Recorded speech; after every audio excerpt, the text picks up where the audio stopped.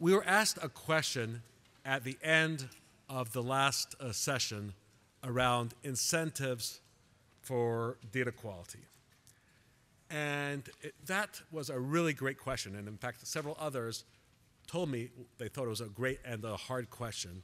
But it really resonated with me because I find it mystifying that there has not been a sufficient incentive in this $3 trillion industry that we call medicine to not create consumer reports for medicine. Why don't we, I mean, these are things that are not only extremely expensive and come from different sources, but they also do affect our life directly, our quality of life and the length of our life. And so how do we even begin to think about doing that? And I had a certain order of battle here, but I decided that I'm going to change the order a little bit. And I'm going to ask an eminent cancer researcher, Dr. Gary Lyman, who's the co-director of the Hutchinson Institute for Cancer Outcomes Research, and who's published many, many much more important papers than the paper he's going to highlight. But the paper that I hope he's going to highlight is the one that really got my attention. And I hope he will make it clear to you why I asked him to be on this panel around consumer reports for precision medicine. Thank you very much.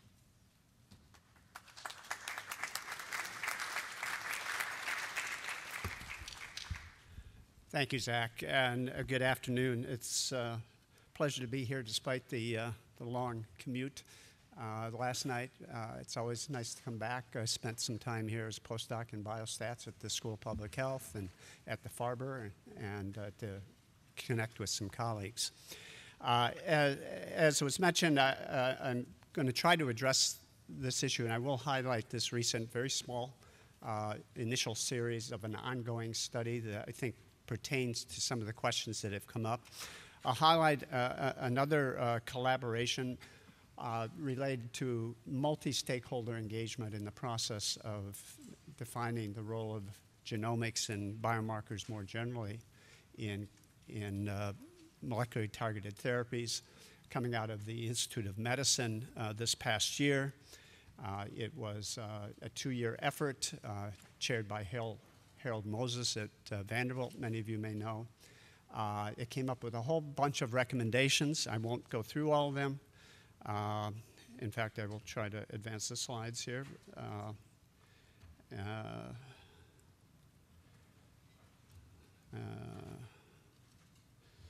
Well,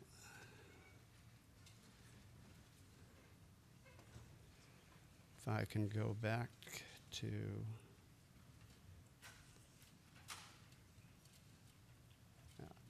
she's bringing it up. No.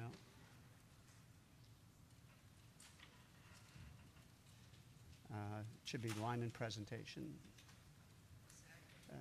Up, down one. Up, down one. Yeah, that's it. Great, thank you.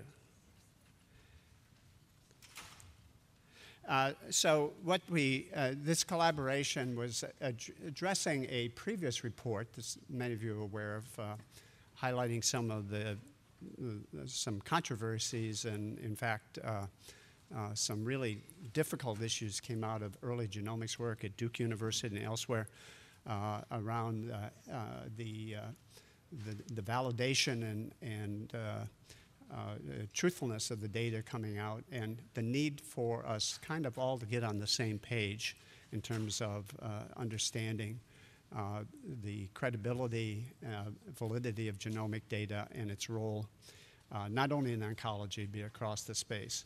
Obviously, there are many roadblocks that we address in that Institute of Medicine report. It's about a 300-page document. It's a free download on the web if you want to look at it.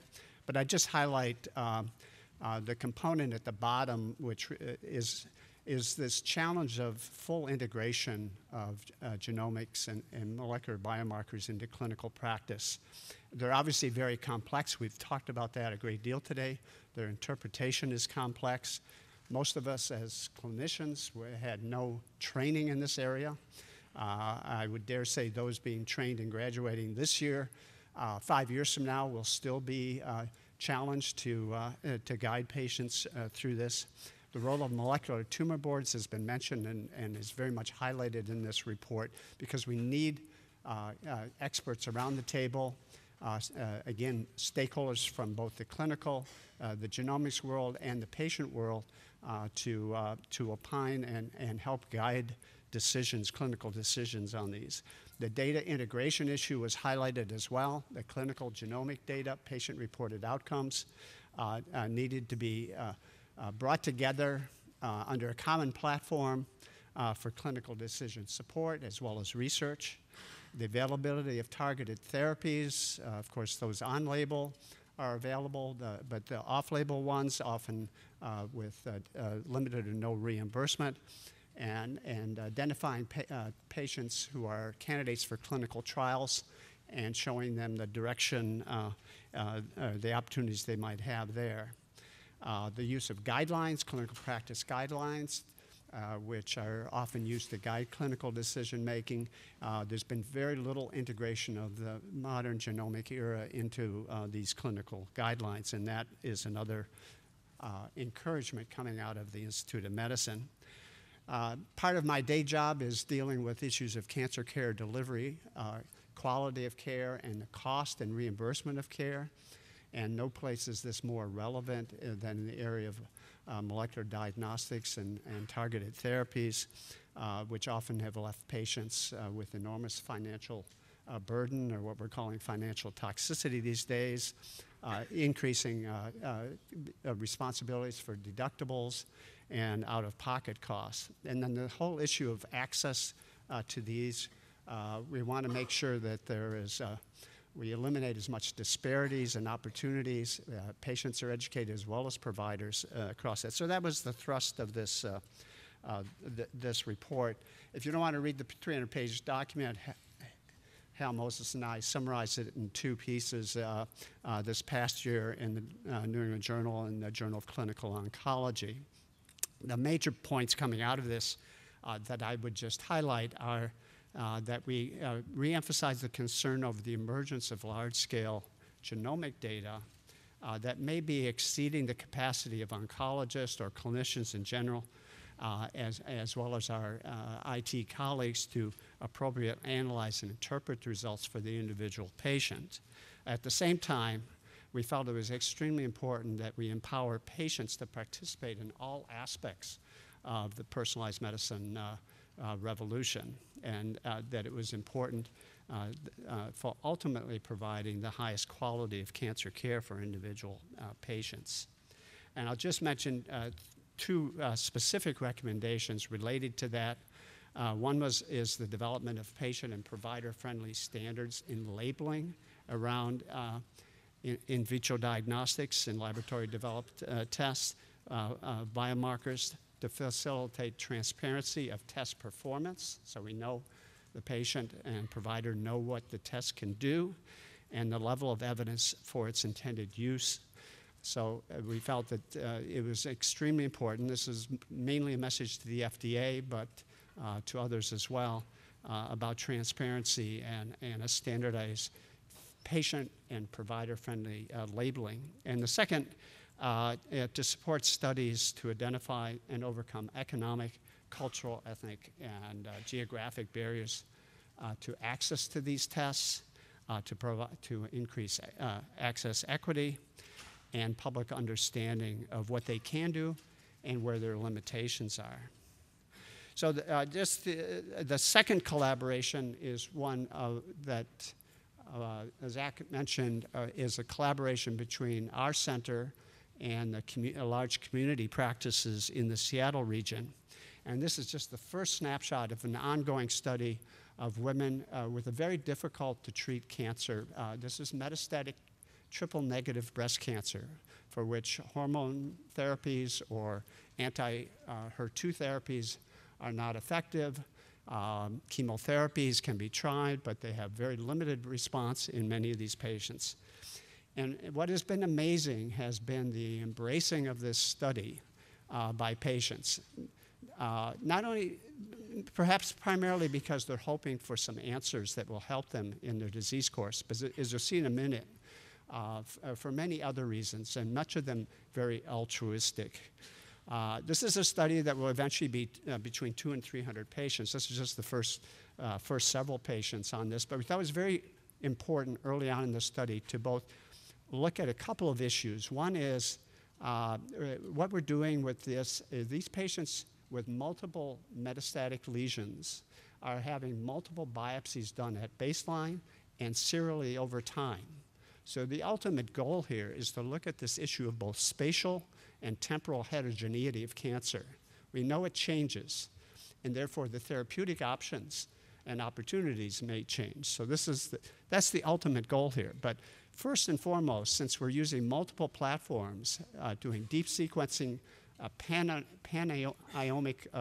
approach to the tumor tissue that's removed, to look at two different commercial platforms with very different approaches to assessing tumor sequencing. One is, of course, across the Charles River Foundation Medicine. These are both very popular commercial platforms. The other is the Guardant liquid biopsy, cell-free ctDNA assessment. Because they're both being used in practice for very similar reasons to identify mutations that might be targetable in these patients without good treatment options. And so the first thing we wanted to do is see very early on, are we seeing consistency or concordance between these platforms?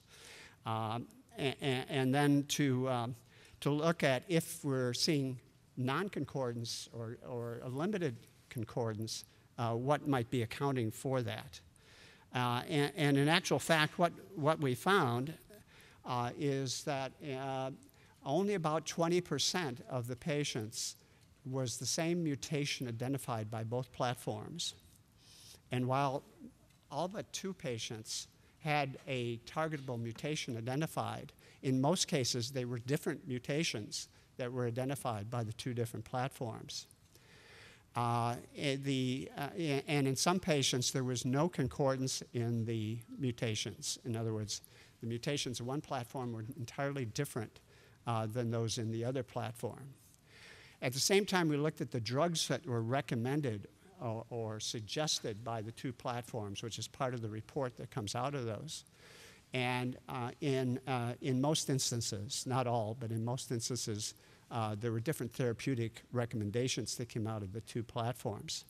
So what might be the reason for that? First of all, these are very different technologies. One's tissue-based, one's blood-based. The tissue-based one doesn't include, as a part of it, the germline mutations. And we know those are increasingly being recognized as perhaps informational for therapeutic options in women with metastatic breast cancer. In the case of the ctDNA, the Guardant 360 platform, we know that there's reporting of mutations with very low variant allele frequencies. And in fact, as you see here, when we looked at the differences between these platforms, we see that in fact the major differences or the major discordance between these platforms was the reporting of mutations with very low variant allele frequency that is occurring in very small proportion of the cells, less than 1%. If you remove those, if you just look at those mutations with higher VAFs, there's much more. It's about a 60% concordance in the mutations identified across those. So these are the kinds of issues that really, I think, are challenging us going forward, is to understand the platforms, what they can do, what their differences are, what their potential weaknesses are, and not blind the patient or the physician to these potential challenges. And again, the need for issues like molecular tumor boards that are up-to-date, informed, well-annotated data linked or clinical genomic data information platforms to guide the recommendations that are made. And I'll just close by mentioning a study that will be coming out in the Journal of Clinical Oncology, Precision Oncology, in the next month, where we took the first 15 patients on this study and said, what do you think about your experience going through this? Multiple biopsies repeatedly over time. Again, patients with limited therapeutic options and a very bad disease. But on the other hand, admittedly a somewhat biased sample perhaps because they volunteered for the study. But the conclusions of this survey result done over time to date in the study suggest that all the participants continue to express a strong desire to benefit others as a part of contributing or participating in the study. They all perceive perhaps a somewhat higher likelihood of benefiting from the results than they were told would be the case during the informed consent process. The lowest concern they had was about patient confidentiality or the confidentiality of their data. The participants wanted access to findings and evaluating treatment choices, even if that evidence was weak, and we found that there was very little change in the attitudes of the patients at baseline before starting the biopsy process and deep into their sequencing studies.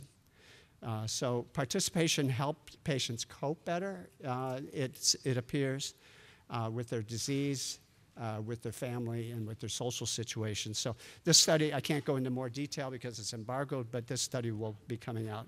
So our conclusions from all these engagements across stakeholders are, this is part of mainstream oncology, it's part of mainstream medicine.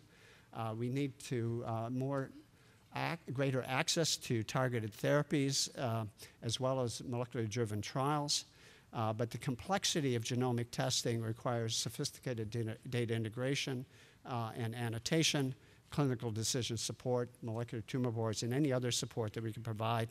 The barriers in terms of socioeconomic coverage and reimbursement, as we addressed with the IOM panel, encouraging payers to consider coverage with evidence development during the period when you first make the discovery of a promising marker, and when it's demonstrated to be definitively an improvement in care. That period of time, there needs to be some shared risk-taking, and payers need to consider sharing in the coverage of this so it doesn't fall on the patient, it doesn't fall solely on the institutions, but we all have a stake in seeing progress and discovery move forward in this area. Thanks.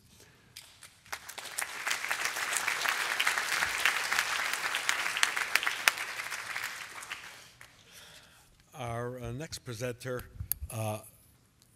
is herself a storied worker in the area of cancer genomics, but she introduced herself to me. She says, I'm a gas. And I said, what do you mean by that? She said, I'm compressible. And she wanted to know how much time she has to speak. And so I'm looking forward to hearing from Karen, from Jill Hagenkord, about a leading company doing cancer genomics in the commercial sense in many, many venues. Thank you. Thanks, and thanks for the invitation to speak out here at this conference. When we did the prep meeting on the phone, Zach asked if we would, kind of share a little bit about our journeys, about kind of how we got to this place in our career. There's, I guess, a lot of trainees in the audience, or entrepreneurs. So, as you tell the story, looking back, it looks like I made a whole bunch of really smart decisions along the way. It's all complete luck for the most part. But I've ended up with a really amazing career and really fun career. I am a board-certified pathologist with subspecialty boards in molecular genetic pathology, and I did another fellowship in what at the time was called pathology, oncology, informatics at the University of Pittsburgh. And essentially, the molecular genetic pathology, that specialty, subspecialty, we focus on the nucleic acid testing for inherited disease, testing of the tumor, so molecular oncology, and molecular infectious disease, as well as HLA and some other stuff. But that's mostly what we get our expertise in, is the development of those assays and the interpretation of those results and working with the clinicians to apply them appropriately. And at the time, I mean, there was very few fellowships. It was very new. Informatics didn't even have a legitimate fellowship. But what it essentially was a fellowship in precision medicine, but we didn't have that term yet at the time. And so it was just kind of luck. And when I told my chairman of my pathology department that I was going to go do those fellowships, he looked at me and said, "Jill, why don't you do a real fellowship? You're never going to get a job." So yeah, when the old white guy tells you that you're not doing the right thing, you know you're probably onto something hot, so don't be discouraged.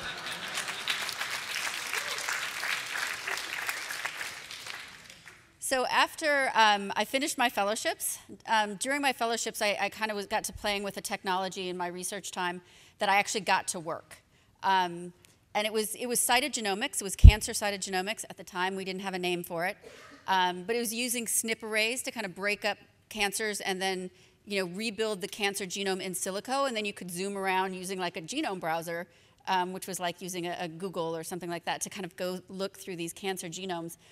In a way we really never had been able to do before. And it was breathtaking and fascinating and inspiring. So I contacted some colleagues out in Silicon Valley, and I said, can we make a company out of this?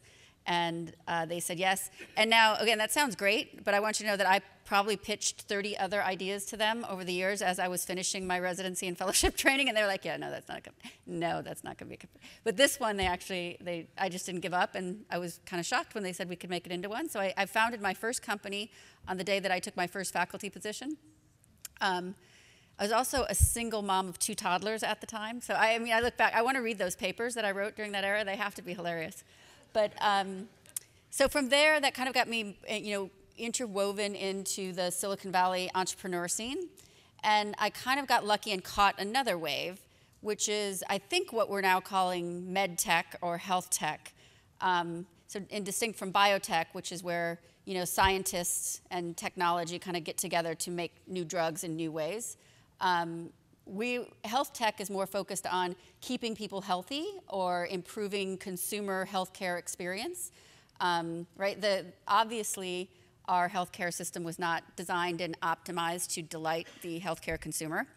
And so, but there's ways that we can start to take the entrepreneurial, the tech mentality, this kind of consumer-centric design theory, and start pulling off very specific problems in healthcare that are just pretty much impossible to fix from within the system, but can be brought just slightly outside the system and dramatically improve the experience and uptake and adherence and compliance in a regulatorily compliant and responsible way. And that's where I think young healthcare providers have a really unique opportunity, because I actually, I could be totally wrong, but I actually think that the health tech or med tech or whatever we're calling it is really going to expand, over the course of the next 10 years or so. And what it needs is, bright, well-trained, medical professionals who really understand the inner workings of our incumbent healthcare system and what things can be safely, pulled outside and solved and connected back in, and what things, probably should be left alone. And so, great opportunities. LinkedIn me if anybody's interested and wants to talk more about opportunities that could exist to do that. So after I stayed in academia for several years, and then took a job at Complete Genomics, which I had one test in my lab. It was whole genome sequencing. It was the right idea, just a few years too early for its time. And then I was on a founding executive team at Invitae, which is kind of a next generation diagnostic testing laboratory. Then I was lucky enough to do a tour of duty at 23andMe, which people thought I was a little nuts taking that job, but it gave me this really great exposure to e-commerce thinking and consumer satisfaction and engagement, and how do you get a regular person to kind of engage in their health and answer surveys about their health. It was and keep coming back to it. So there was just a ton that I learned from that experience. And all of that prepared me to land at Color Genomics. I started there last fall. And Color is actually doing something that I've wanted to do for the last several years, which is kind of that consumer-centric design theory, preventative genetics, because we really are getting to a point in time. My slides kind of tell this story. I suppose I should use them. So here's where we're at, in our current healthcare strategy, right? We spend 75% of our dollars on, taking care of people who are already sick. Less than 3% is spent on preventing people from getting sick. And that's because our healthcare system's just not, or the stakeholders in our healthcare system are generally not incentivized for prevention, right? The drug companies get paid money by selling drugs to sick people. The device companies get paid by selling devices to sick people. The, even healthcare providers and hospitals, right? We make money by doing procedures on people and on facility fees. And so nobody's really getting rewarded properly for helping people stay healthy. And so the people who are really incentivized to do that are the healthcare consumer, him or herself, and their self-insured employers, because that's a long-term relationship, right? Even the insurance companies, if you're in the fully insured population, there's such a high turnover on those plans that they don't want to invest in a preventative test for you, because you're probably going to turn over in 2 years, and they're not going to have you. And that disease isn't going to hit you for 5 years or 10 years. But a self-insured employer actually does want to keep you happy and productive for decades. So we've got an easy opportunity, a relatively low-hanging fruit, because we know from studies that have been done recently and guidelines that have been put out by professional societies recently, that there are somewhere in the range of about 60 or 100 actionable genes where in the human genome where we actually know enough about them. If we see them in a healthy population, we've got evidence-based preventative guidelines to prevent you from getting sick in the first place. And that if we tested this whole room for those conditions, somewhere about 2 or 3% of people harbor one of those kinds of preventable disorders, and very few people know it. So we've got a great preventative opportunity here. And just to be clear, color focuses not on multiplied odds ratio risk scores that barely increase your risk or whatever. We really are going for the hard-hitting, preventable, well-established hereditary cancer syndromes like BRCA1, BRCA2, or the hereditary cardiomyopathies and arrhythmias. Those are the young athletes who tend to drop dead on the basketball court, and similar disorders. So how do we change the stats that I showed you?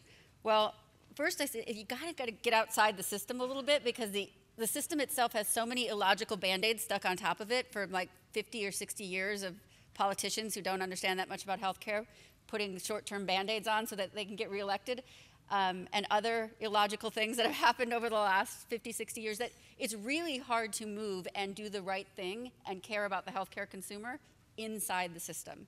So if you can get outside the system, which means generally one of those things is you need it to be cheap enough where a consumer can choose to pay for it, or it is cost-effective enough for a self-insured employer to invest in it.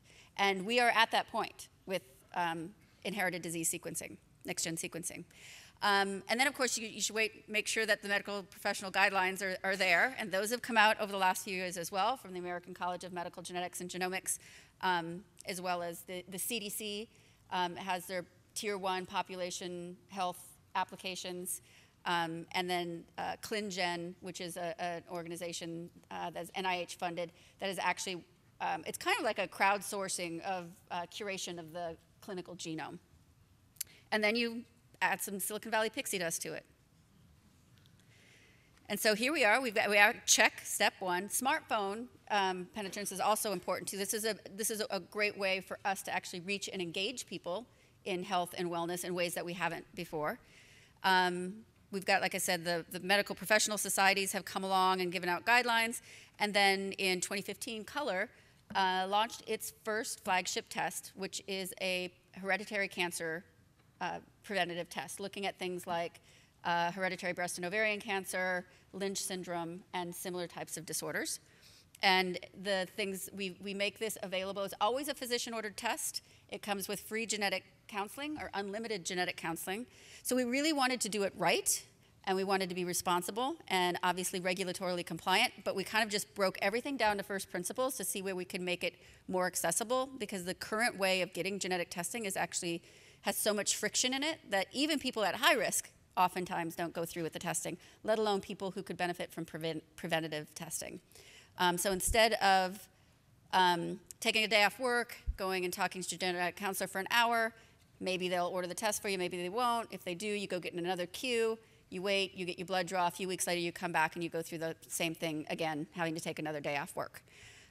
Well, now in 2015, 2016, 2017, we can actually do a lot of those steps a lot more efficiently.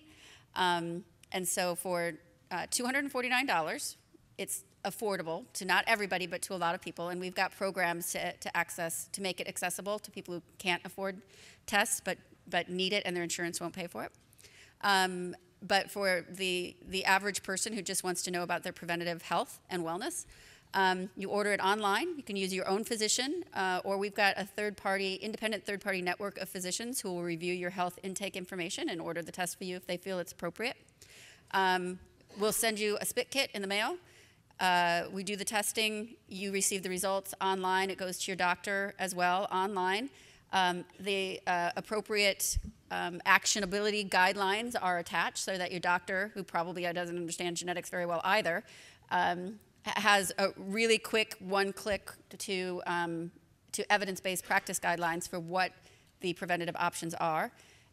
Every result is, a positive result is given out with genetic counseling session, but anybody can get genetic counseling from our genetic counselors, and that's done by the telephone.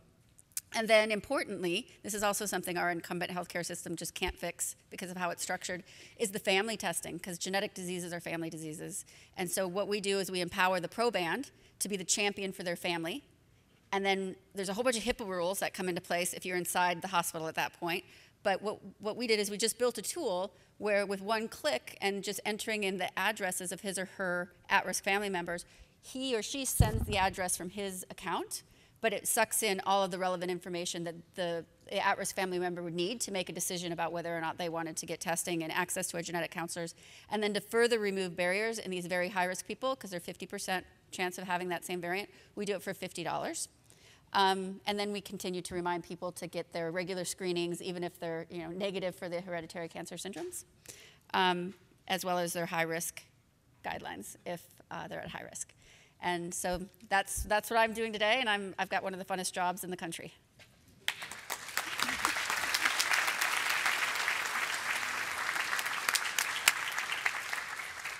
And an adorable child.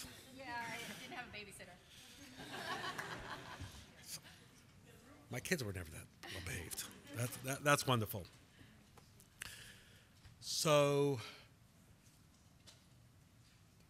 why don't we go next to Jess Mega. Jess gave me the ultimate compliment. And this is my way of introducing her, she is a protege of a cardiologist at Gene Bromwald, who many of us have looked up for years. For those of you who are not doctors, he wrote the textbook. And apparently, unless she's much better at flattery than I even estimated, she said that prior to leaving for Verily, Gene said that I was one of the people that she should talk to. So I've actually never met her before, but instantly when I saw her, I took a instant liking to her, recognized her as a kindred soul, and I'm very happy to hear from Jess what she views as the imperatives and concerns around the Consumer Report play in precision medicine. Thank you.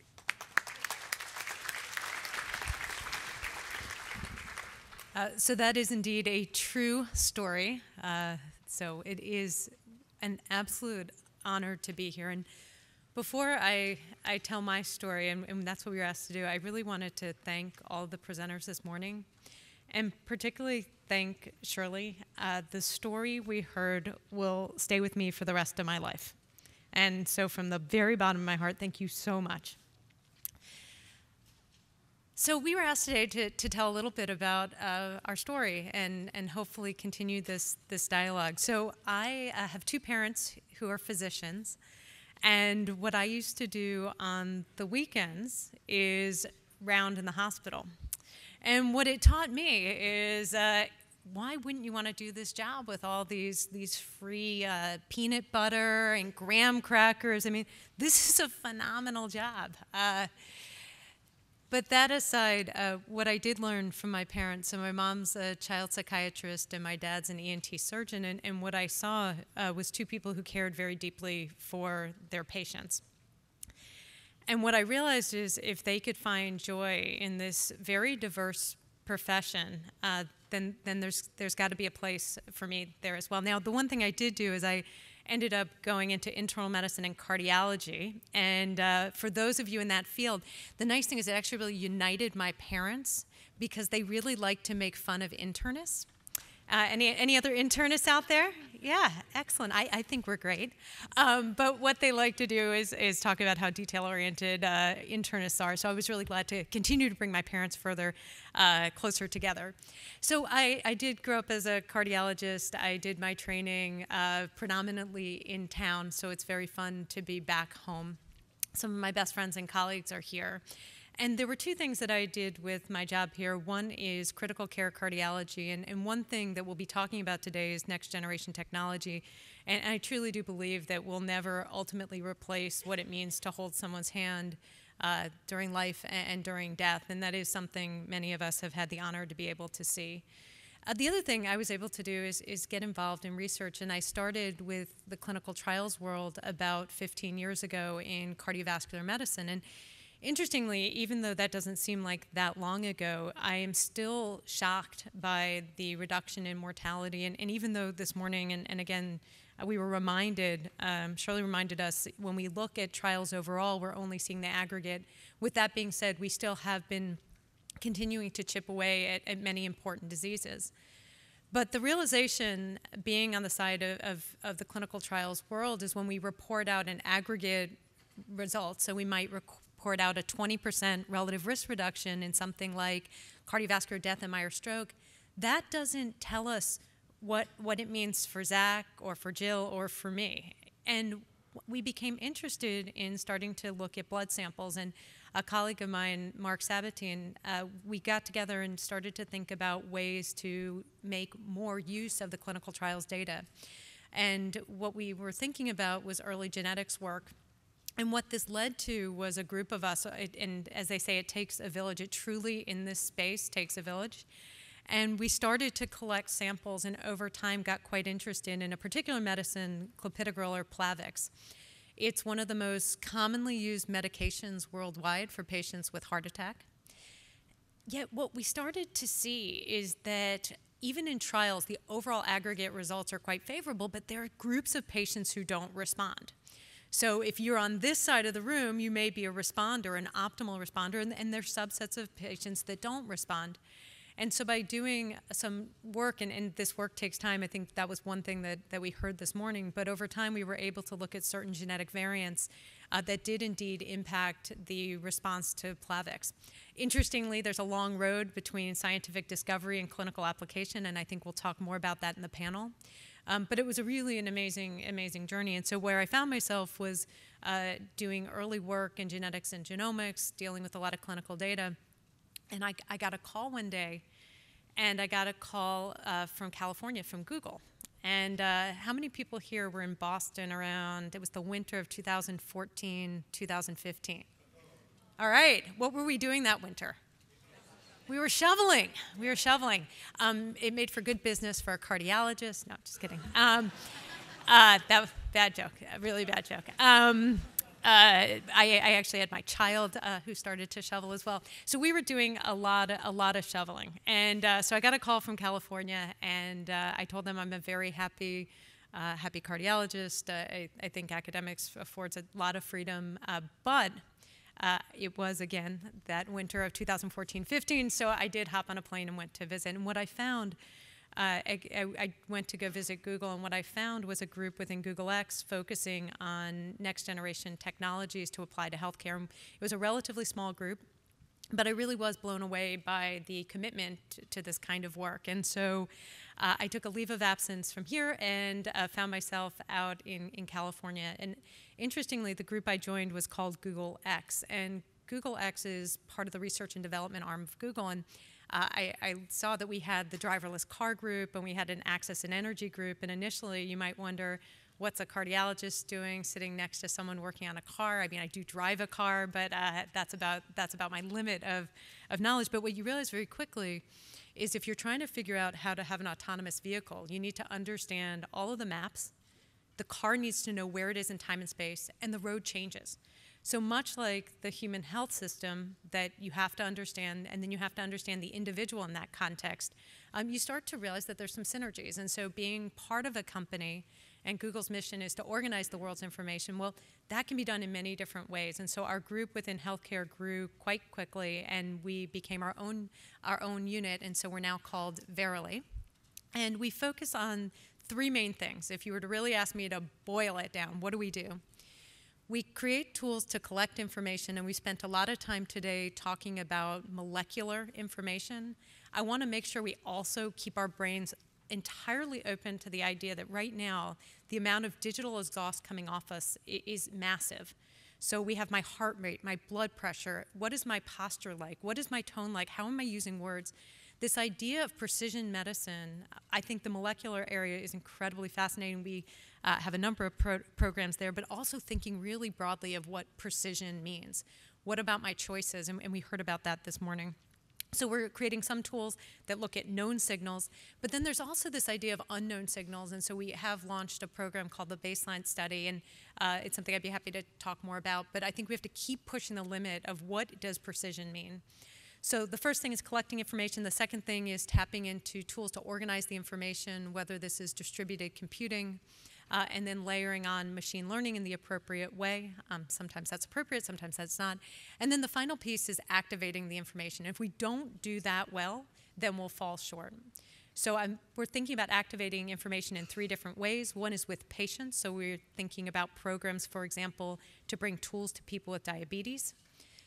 We're thinking about providers. So we have a program working on neural net enhanced digital retinopathy images to help read those images. That's something that we hope will increase the number of patients getting screened for digital or for diabetic retinopathy. And then finally, what about systems? And so one example there is a surgical robotics program. In each of these cases, it's new tools to collect, organize, and activate that information.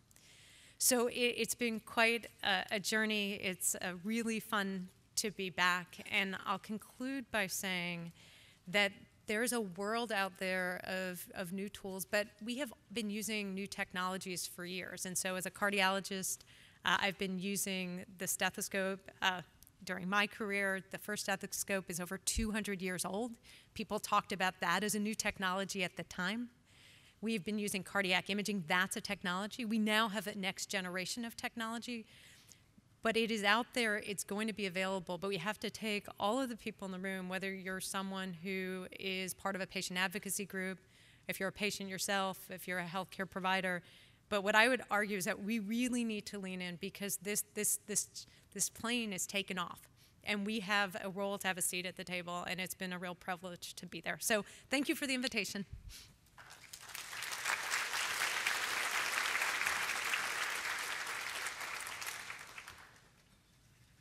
And last but not least, someone who really has, I think, come closest perhaps to creating a framework for taking precision medicine data and sharing it and standardizing it is someone who I've never met and I've spoken to, and I just realized I don't know how to pronounce his last name, so forgive me, Taha. Taha Kass-Hout, who is the former Chief Health Informatics Officer at the Food and Drug Administration, and now CEO of his own consulting firm. Taha, where are you? There, great. So, looking forward to finally shaking your hand Very nice meeting you. in the flesh, and looking forward to hearing from you. Thanks. Well, thank you for having me today. It's really been inspiring all day. So, just I thought maybe I can share a couple of highlights from my time at FDA and try to tie it to precision medicine. So imagine that you're the world-leading consumer safety organization, yet your consumers cannot access your products. So when I joined the FDA in 2013, March 2013, as its first Chief Health Informatics Officer, and left about a year ago, and still they haven't hired the next one. It might have been the last chief health and practice officer, we don't know. But here we are in not just in a big data era, but also consumer empowerment era. Yet you can't, consumers and clinicians can't access the data, the wealth of information that FDA has around medical products, food, cosmetics, tobacco. 20% of the data was generated by consumers directly to FDA. 60% of that in post-market surveillance was initiated by consumers, yet you couldn't access that information. Even if you went to Google a drug name, for example, I mean, all the way down in the fine print, the adverse events came from Wikipedia or DailyMed. DailyMed from NIH that was shut down during the government shutdown for 38 days. So it's DailyMed that was shut down. So you can imagine the complexity of this. So I took that upon myself to, well, how can we kind of change this? This is an era of where if you want to design an app right now, you can just call the Twitter API or Facebook API or Google API and start coding and develop products that are consumer facing. And halfway through the discussion with some of the leadership at the FDA, realized an API, application programming interface, they were hearing active pharmaceutical ingredients. So there was quite a bit of education that I had to do on my own to kind of really bring people to bear. But if you really listen hard at the FDA, they were really willing to change. I mean, this is, yes, the data was buried beyond bureaucracies in a century-old culture. But there was really this passion about how can we connect with consumers? What is the right way to connect with consumers?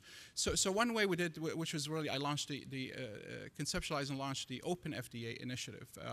And 2 weeks after that, the government shut down for 4 weeks. And so you can imagine how, the complexity about all those. But within 7 months, we launched the very first API, and that was around the adverse events of drugs. And it was really amazing because the night before we launched, FDA almost pulled the plug on that, realizing, oh my gosh, what's going to happen if people start misinterpreting this information?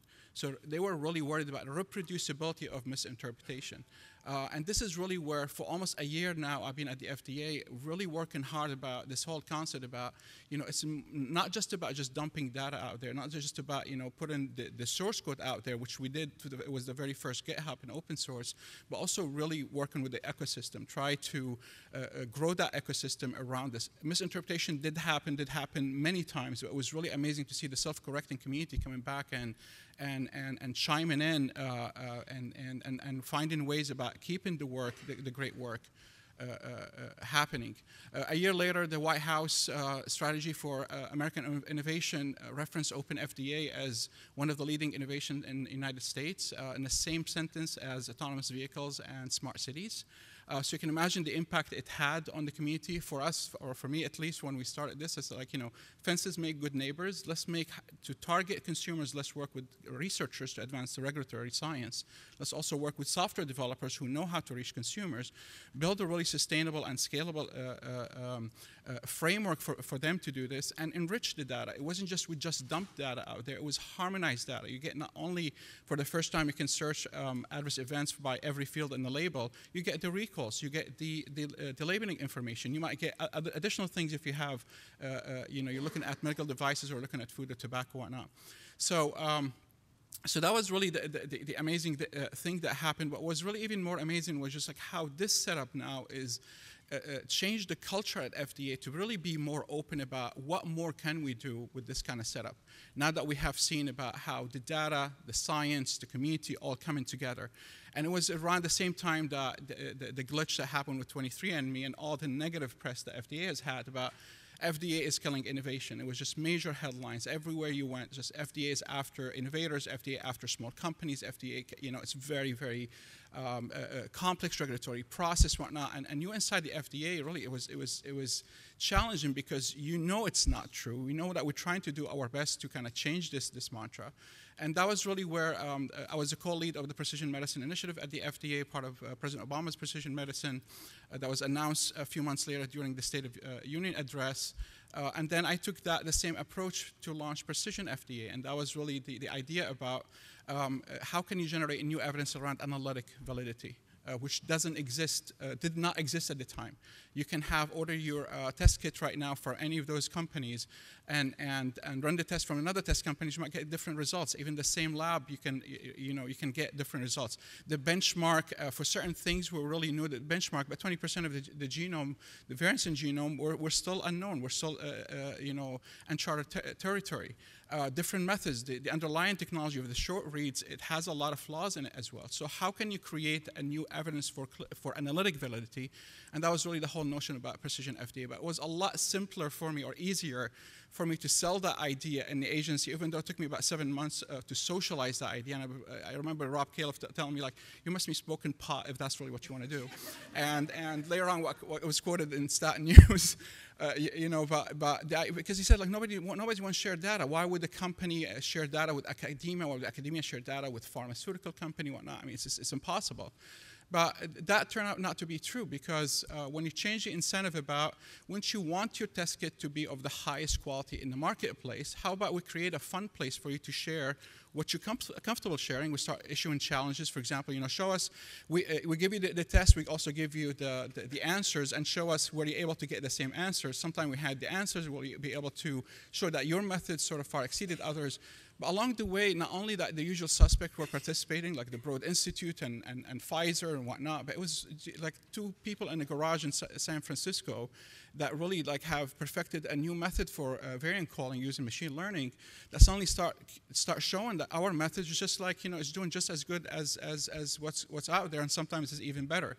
And the FDA start looking at this, well, can we also use this now down the road as a regulatory tool beyond just regulatory science and R&D?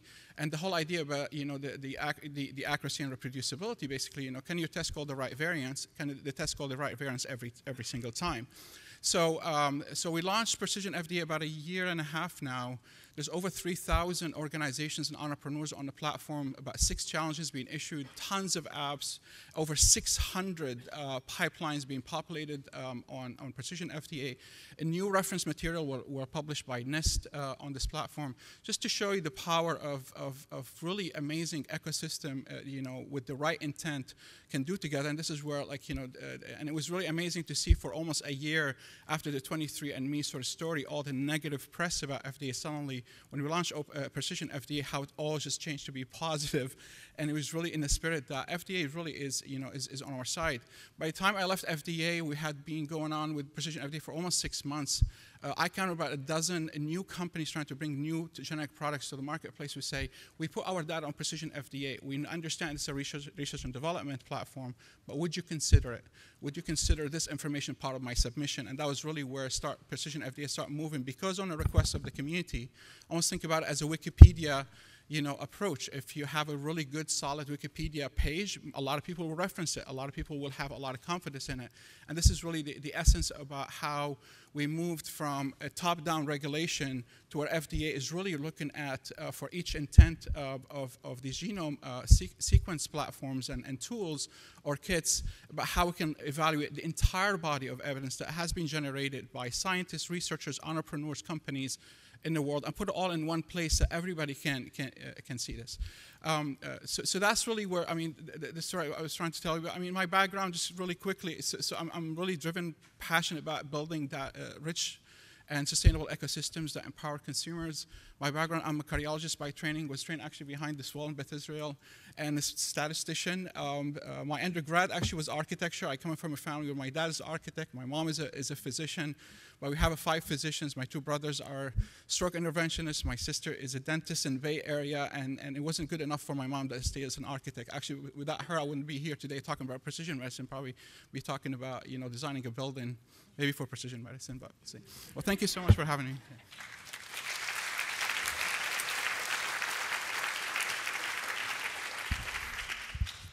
As an architect, you might have had a job in this administration. No. Anyway, could please the panel join me at the table here?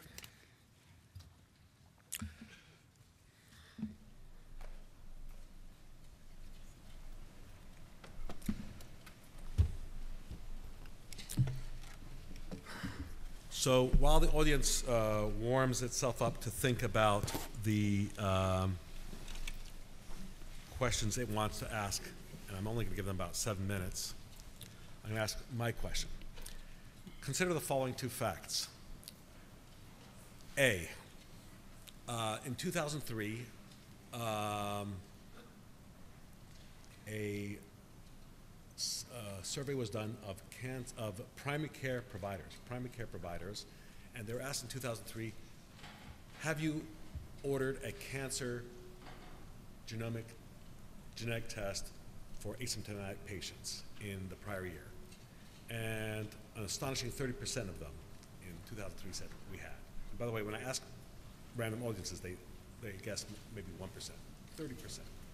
And then when you ask them, in the same study, what was the trigger for this ordering of test? It's not their age, not where they trained, not that they obtained a family history. No, it's that and this is, I'm not being a shill here, it's that they Googled their family history of breast cancer, learn about BRCA1, BRCA2, and go to the doctor and ask for the test. And the doctor then just orders a test. Other studies show that doctors are very uncomfortable and not very competent, primary care doctors, in interpreting the test. Hold that. If you look at claims data, as I have, across 50 million Americans, and you look at BRCA testing, there's this big peak, jump up in BRCA testing. I think most of you know where that big jump up came from. Carrie, what's it from? Angelina. You bet. So right after that, as you keep on going, there's actually not an increase in unilateral mastectomy.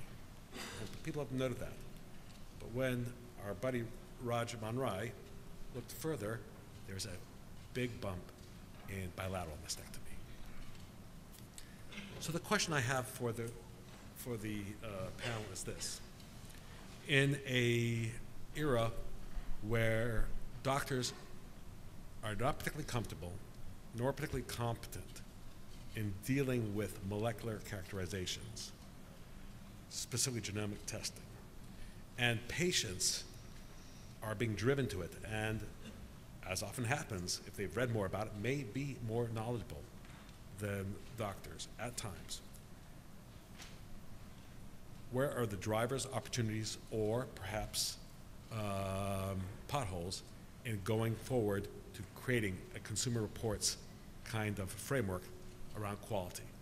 So we don't have the usual authorities being authoritative, and we have the unusual, the consumers potentially being more authoritative, but it's not their job, and they're certainly not framing it. So I think we're gonna get different perspectives of this, and I'll start in the middle. Gary, what do you think? Yeah, it's, I mean, I think you've hit right in the heart of the issue here.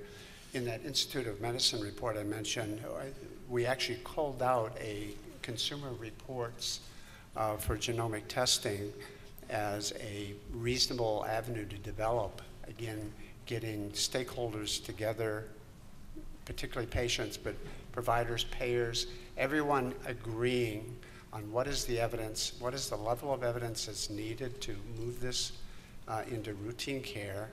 How are we going to compile and monitor this data over time? It's both safety and efficacy. There's a false positive, false negative side to this story, like there's any testing. But in the end, again, as a report, we had no authority. We couldn't insist that the FDA put this into effect, or the NIH or CMS do this. But what we really insisted on, I know there's been discussions about getting the major federal agencies, and both federal and as well as commercial developers and payers and patient advocacy groups together to come to a consensus on a process and how to do this. In the end, it has to be something that patients can access. It's understandable, that they can look at, download, print out, take into their doctor, and discuss with them. And I think, you know, maybe consumer reports is a little simplistic when we're talking about healthcare delivery around genomic testing, but I think it can be done in a way that is manageable and can be brought to the point of the shared decision-making, the discussion with the clinician, with a full engagement, again, of the various federal and commercial agencies involved here. So I think the whole concept is one that makes a great deal of sense. I think physicians, I can't speak for all, but I think most would engage because, as I said earlier, most of us are not trained in this field. We're overwhelmed with not only what's already there, but how rapid the pace is. And having guidance of that sort and have the patient fully involved in it is just critical. I don't see any way forward other than doing it in this type of framework. So I'll just editorialize to say I still think that even today I get a lot more out of Consumer Reports about different features of the cars I might buy than about these gene panel tests. Oh, absolutely. So I don't want, we should be so lucky that we have as much data as Consumer Reports. So Jill, you've been in several companies. In fact, I lost count, but I think it was 3, or was it 4? 3? The Genomics. genomics companies, Complete Genomics, Invitae, 23andMe, and Me. Color. Yeah, 4. Okay. So they all must have had a different approach, but how did you deal with the fact that there's these different stakeholders? Where was the quality control going to come from in that instance? So quality control, I mean, to me, that's just got to be a given. And as a pathologist, a clinical pathologist, like that's just our bread and butter. That's what we train for decades to do, is put together a safe, reliable, robust test that does what it says it does and means what we say it means. And so to me, that's just a sine qua non. It is, I think, in some ambitious, well-intended startups, there's a learning cycle for folks that don't have that background as a training, but that's an opportunity, again, for healthcare providers to partner up with these startup companies and help them go through those learning cycles more quickly. And so, I feel like we've got a regulatory environment, as long as you've got the knowledgeable people, at the table with the right credentials, right, you're going to put out a responsible test as far as analytical validity and clinical validity goes. The consumer part of that, and understand it, because all tests are different and all tests have some limitations to them. And it's hard even to talk to doctors about what we do when we're really in the weeds in genomics.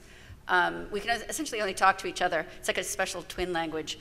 But what I've learned at these companies, particularly 23andMe and Color, where most of my executive teammates, in fact, most of the company, comes from places like Google and Twitter and Netflix and StubHub and Gilt, right?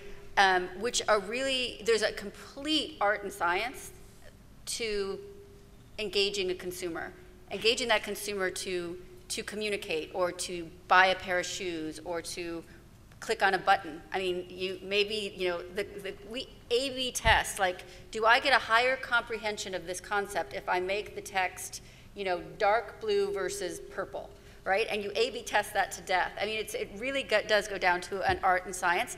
And I think, although it's not yet Consumer Reports, it's this kind of marriage of the art and science of medicine and the art and science of consumer engagement, where we really have got an opportunity to improve the health of our country and of our healthcare consumers. So I think we're getting there. So Jess, you talked about 3 lines of business, one of which was sort of the consumer patient-facing one, and another was provider-facing one. So in that context of where you see the educational deficit and or concern about quality, where do you think, Verily, in your own work, you can be most impactful? Yeah, I think there are 2 issues. One, when it comes to patient-facing materials, how do we actually bring value? And I think Jill did such a nice job of really talking about a patient who is engaged, who wants to learn more, but we have to be clear.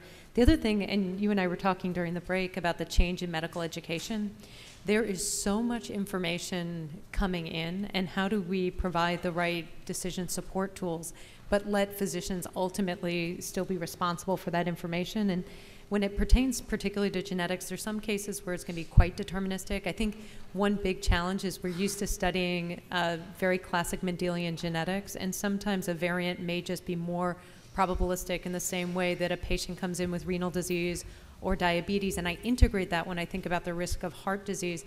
We may be integrating this information in the context of a much larger picture. It's not going to tell us in all cases the whole story. And Taha, you're the one who's tried to work the most to make this kind of consumer report happen. So where do you think it's going to happen? Well, I think it's going to happen at an intersection of all these sort of entities combined. I mean, when I was at the FDA, I mean, we held so many public workshops where we invited patients and physicians together on the same in the same panels and discuss, what are some of the issues, and understood the point of views of each. I mean, in this space, we have to also understand, I mean, false positive rate is pretty high for some of these for these diseases. It's one thing to get, like, you hate the taste of cilantro sort of variant versus, an ovarian cancer, where we have a false positive for that. I mean, so there's quite a bit of clinical implication, and without the right clinical evidence behind it, it's really hard to move on. But I think the consensus was, let's work together on building that evidence so we can achieve that. And FDA wanted to start initially with the analytic validity, get the noise out, and then over time achieve the clinical validity. I mean, if you're on Netflix and get the reviews, whatnot, it's a lot easier because you have a lot more data to base that on. Where here's viewers like you, so to speak. In this area, it's a lot harder when we have the data still fragmented. It exists in different places. You don't have all the information about me at that particular time. Also, the uniqueness. I mean, 30% of hypertensive patients are unique, not similar. So we need to understand that there's uniqueness in even treatment pathways that we have to better tailor this. But it's going to come with time, but it really has to be public, private, consumers in the center, but consumer-provider interaction should always be at the center as well. Great. So in the spirit of diversity, I'm going to try to get as many people who have not asked questions asking questions as possible. So John, please sit down.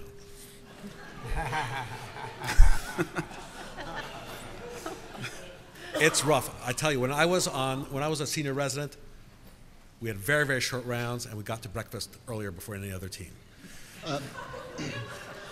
While there might not be consumer reports, there is clinicaltrials.gov, and more specific to precision medicine, there's ClinVar, right?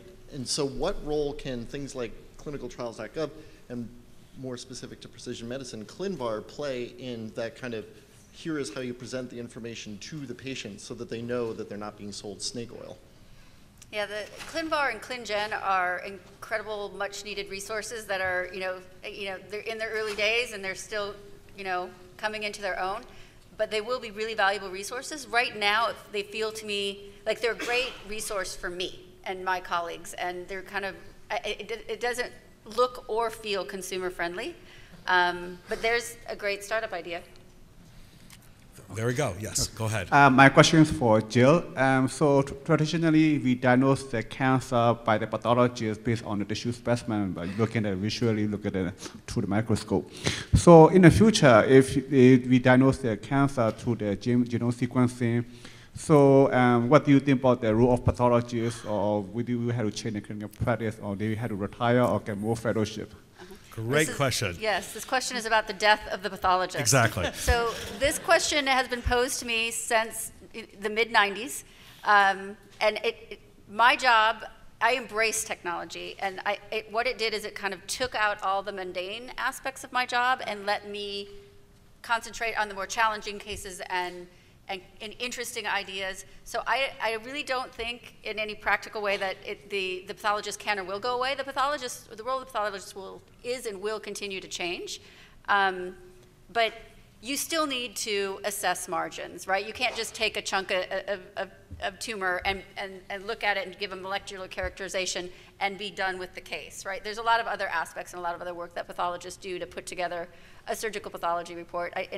I don't know, maybe someday we'll get robots to do it, right? It could happen. But I have no doubt that the role of the surgical pathologist will continue to evolve, and as well as the clinical pathologist. So I don't think so. know if anybody else thinks we're going away. Actually, I think you're one of the ones who's going to lead to the death of the pathologist, and you're among the causative, in the best possible way, the causative agent of it. And some people in deep learning would actually disagree with you about the margins question. But in any case, yes, go ahead. Hi, Lisa Bedford. I'm from Takeda Pharmaceuticals. I'm also in a Master's of Epidemiology program at BU. So my question, we have a lot of MDs here, which makes sense. We're at Harvard Medical School. But when I go to my doctor's office, I see a physician assistant, I see a nurse. In my practice in genetics, I've seen a lot of genetic epidemiologists or genetic counselors. So I was wondering if you could speak more to the roles of these new figures and how they fit in. I think we've talked about molecular tumor boards, but not really what they're made up of, and how these new entities are going to play a role as we bring the technology, as well as the breakdown of kind of the field of medicine into all of these niche groups. So I think everybody here in the panel has something that they could say to it. So I'll ask all of you to just answer, but briefly. Jill. Oh, okay, I'll start. I'll take genetic counseling.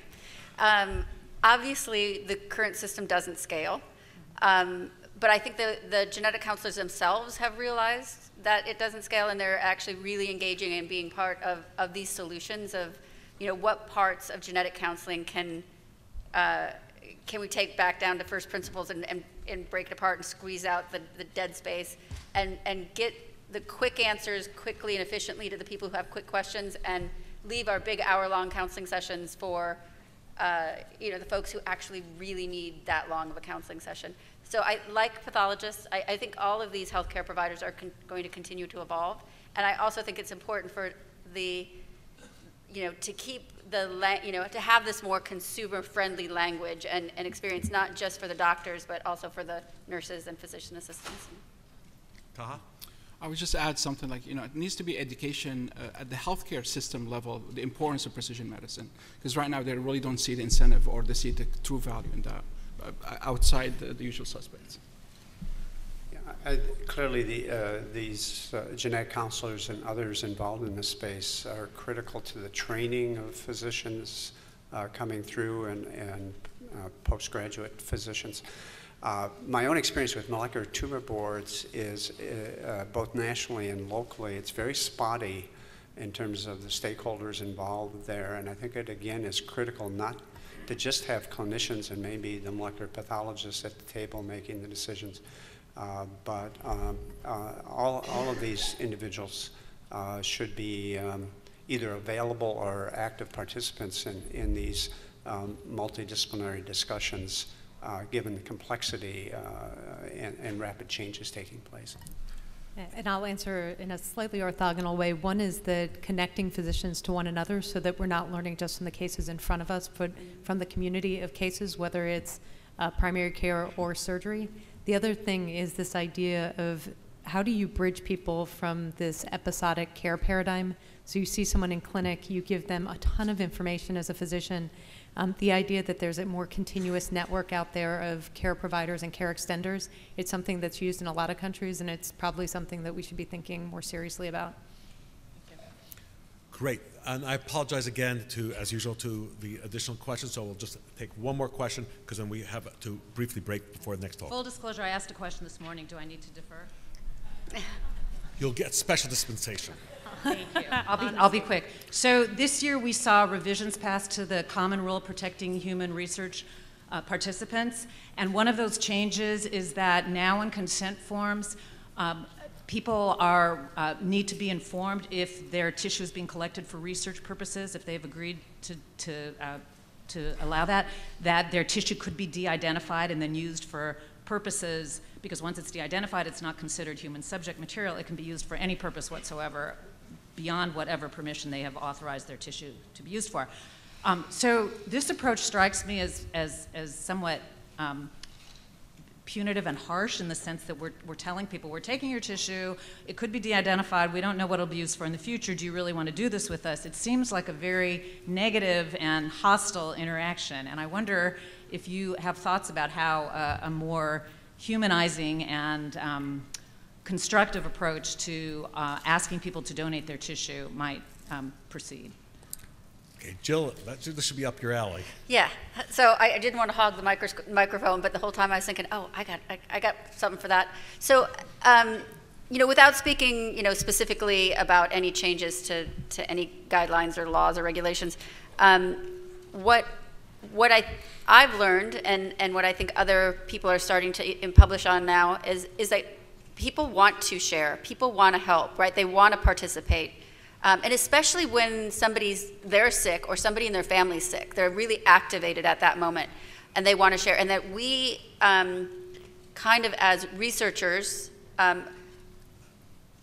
with the best of intentions, probably have overprotected the research participant to a place where we're no longer representing what they need or want and kind of getting in our own way of doing meaningful research with them. I think I've got to applaud companies like 23andMe, who's really kind of gotten that whole research paradigm outside the system and empowered the research participant. They get over 90% of their customers choose to participate in research and stay actively engaged and coming back and answering more questions and consenting to research and responding really positively to when something that they participated gets turned into a publication. Like, people want to do this, and I agree, we need to make this a more human experience, because people want it. Yeah, I would just add again, our experience, and it may vary with disease setting and severity and so forth. In a severe situation like metastatic breast cancers, the patients are eager to have their data shared and used for discovery and bettering the next generation of patients in that situation. They feel this is much of the reason they participated in the study is to advance the field, and confidentiality and concerns over that are way at the bottom of the priorities. Any other comments? No. In that case, thank the panel.